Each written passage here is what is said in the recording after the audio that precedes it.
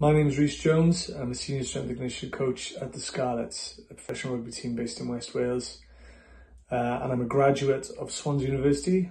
One of the big attractions to me to study at Swansea, and it's still a reason why I think it's a really good place to go and study, is that there's a great emphasis on applying literature in real world settings, developing critical analysis skills.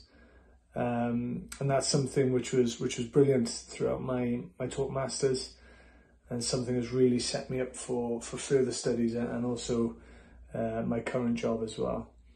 When I went to Swansea for open days, it was really pushed that there would be opportunities for placements as well, and that was for me a big pull, and something throughout the year that was right, you know.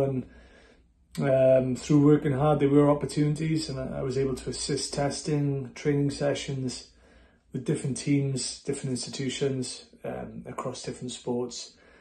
And that's certainly been the case for a lot of undergrads and postgrads that have gone to Swansea since as well. And that's why you see a lot of ex-Swansea students at undergrad and postgrad level across elite sport.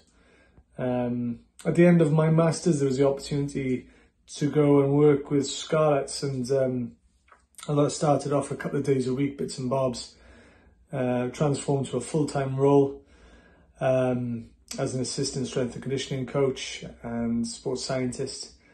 After working there and the English Institute of Sport in 2011, I began a PhD under Professor Gilduff, where we investigated certain factors which influence recovery and preparation in rugby union. And it was done while I was working at the Scarlets, which was a phenomenal opportunity. So we were researching questions that we had at the Scarlets, so everything that we did fed into our program. So quite a unique circumstance at the time. There wasn't many PhDs being conducted like that, and for me it was an incredible experience to develop academic and professional skills at the same time, and again really allowed me to develop my my critical analysis skills, my coaching skills, and has really set me up